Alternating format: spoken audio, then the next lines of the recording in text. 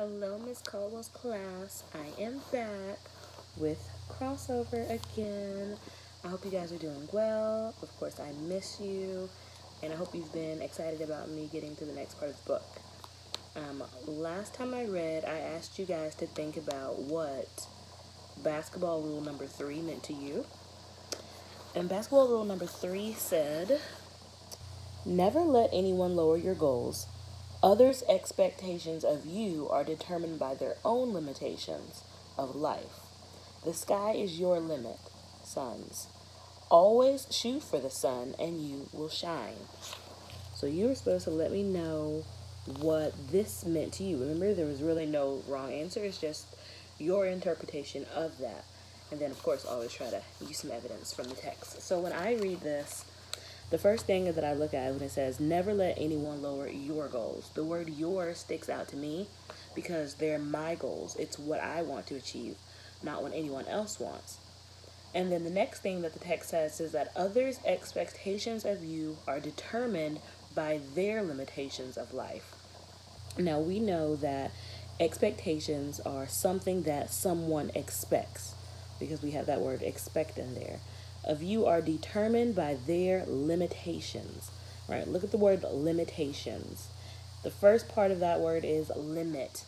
We know that limit means it can't kind of go past a certain point, but there's a limit of you can buy one item at the store. So others' expectations of you are determined by their limitations of life.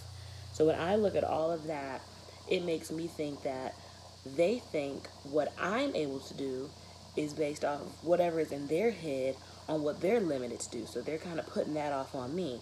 But if I go back to the first sentence, it said, never let anyone lower your goals because they're my goals, not someone else's. Then it goes on to say, the sky is your limit, sons. Always shoot for the sun and you will always shine. The sky is your limit. We know the sky is way up there and the sun is very bright. So if you always shoot for the sun, it says you will shine. So I think about that. I think if the sun is up in the sky, it's as high as we can get. It's the brightest star that we have. So if I get just close enough to the sun, I might not be the brightest thing out there, but I will definitely be shining because I am shooting so high. So when I put all of that together, what basketball rule number 3 means to me is don't let what other people think is the most they can do make me think that it's the most that I can do. I'm always going to shoot as high as I can go, no matter what anyone else thinks that they can do, because that doesn't have anything to do with me. I'm going to shoot for the sun, and I might not reach it, but I'll at least shine because I shot so high. So if you didn't get to answer that one, you can still let me know what it means to you, since now that you know what my thinking is. I really want you to be metacognitive. Think about your thinking. All right, we stopped on page 84, so I'm going to start there.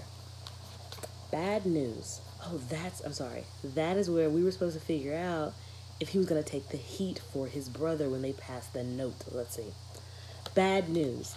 I sit in Mom's office chair for an hour, reading brochures and pamphlets about the Air Force and the Marines. She's in and out handling principal stuff, a parent protesting her daughter's F, a pranked substitute teacher crying, a broken window.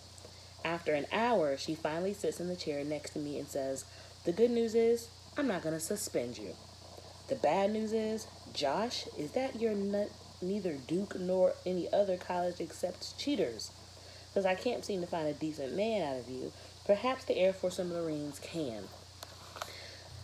I want to tell her I wasn't cheating, that this is all JB and Miss Sweet T's fault, that this will never happen again, that Duke is the only thing that matters. But a water pipe burst in the girl's bathroom. So I tell her I'm sorry, it won't happen again, then head off to my next class. Gym class.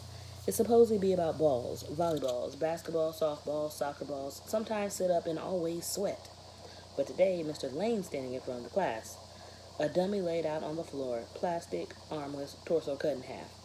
I'm not paying attention to anything he's saying or to the dummy because I'm watching Jordan pass notes to Miss Sweet Tea, and I wonder what's in the notes. Josh, why don't you come up and assist me? Huh? What? The class snickers before I know it. I'm tilting the dummy's head back, pinching his nose and blowing in his mouth, and pumping his chest 30 times, all the while thinking that is life really fair? One day, I'll be the one writing notes to some sweet girl, and JB will have to squash his lips on some dunny, sweaty mouth. So we see he did take the heat for his brother. Would you have taken the heat? Or would you have turned it in? I'm watching Jordan pass notes.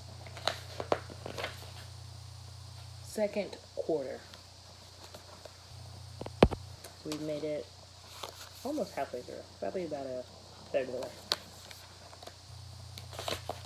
Conversation. Hey JB, I played a pickup game at the rec today. At first the older guys laughed and wouldn't let me in unless I could hit from half court. Of course I did. All net. I wait for JB to say something, but he just smiles, his eyes all moony.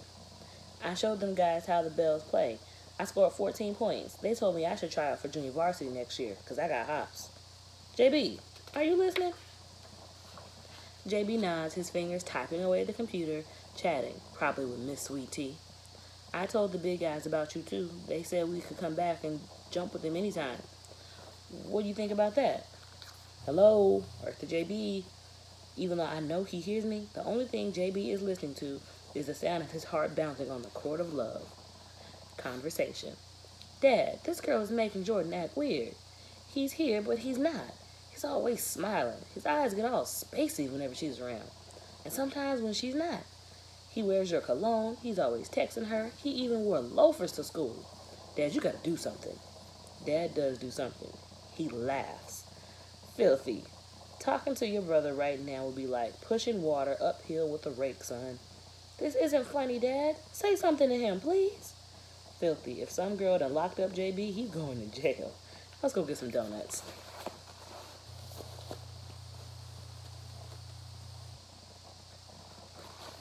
Alright, I want us to look at where it says, Filthy, talking to your brother right now would be like pushing water uphill with a rake, son. What do we think that means? Because can we actually push water uphill with a rake? No. So think about that. What would pushing water uphill with a rake mean? Basketball rule number 5. When you stop playing your game, you've already lost. Show off. Up by 16 with 6 seconds, showing JB smiles. Then struts, sidesteps, stutters, spins, and sinks. A slick, sliding, sweet 7-foot shot. What a show off. Out of control. Are you kidding me? Come on, ref. Open your eyes.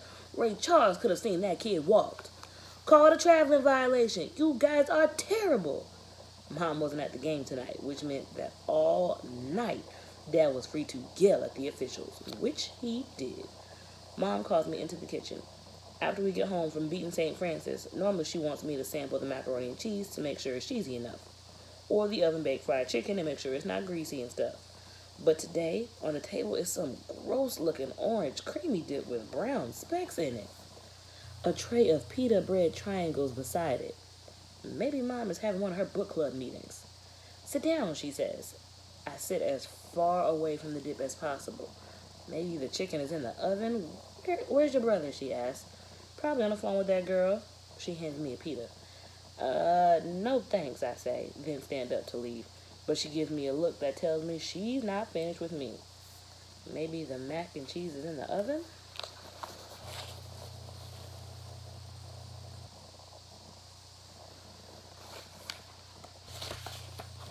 We've talked to you about your grandfather, she says. He was a good man. I'm sorry you never got to meet him, Josh.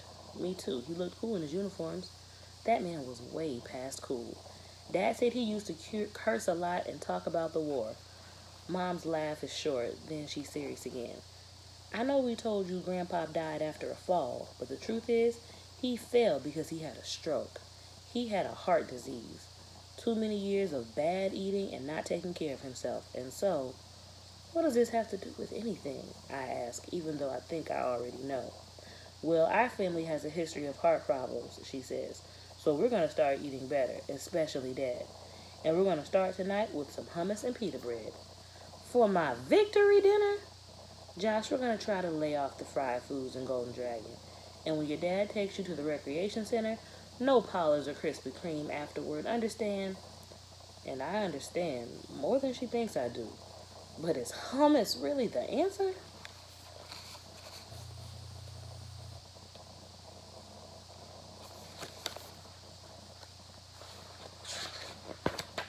35-18 is the final score of Game 6. A local reporter asked JB and I how we got so good. Dad screamed from behind us, "They learned from the man!" The crowd of parents and students behind us laughed. On the way home, Dad asked if we should stop at Pollard's. I tell him I'm not hungry, plus I have a lot of homework, even though I skipped lunch today and finished my homework during halftime. Too good. Lately, I've been feeling like everything in my life is going right. I beat JB in Madden, our team is undefeated, I scored an A+ on the vocabulary test. Plus, Mom's away at a conference, which means no assistant principal. I'm a little worried, though, because as Coach likes to say, you can get used to things going well, but you're never prepared for when something goes wrong. I'm on a free throw number 27. We take turns, switching every time we miss. JB has hit 40, the last 12 in a row. "Filthy, keep up, man," he says. Dad laughs loud and says, "Filthy, your brother is putting on a free throw clinic. You better..."